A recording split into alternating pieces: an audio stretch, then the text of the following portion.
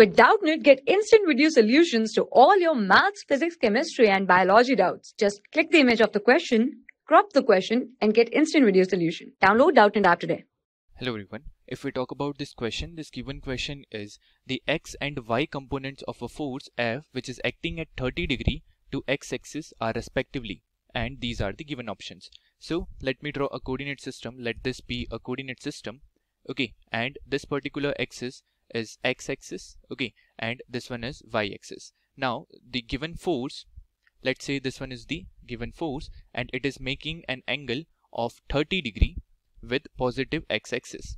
Okay, so we have to find out x and y components. Now we know that this particular vector can be resolved into two components, one which is along x-axis and another which is along y-axis. Okay, again we know that the component which is along x-axis will be given by, if this is f, then this will be given by f cos 30 degree. Okay, and the component along y-axis will be given by f sin 30 degree. Okay, now if we put the value of cos 30 degree, which is nothing but root 3 by 2, so component along x-axis comes out to be f root 3 by 2. So this is root 3 f by 2. Okay, and the component along y-axis is nothing but f by 2 because the value of sin 30 degree is 1 by 2.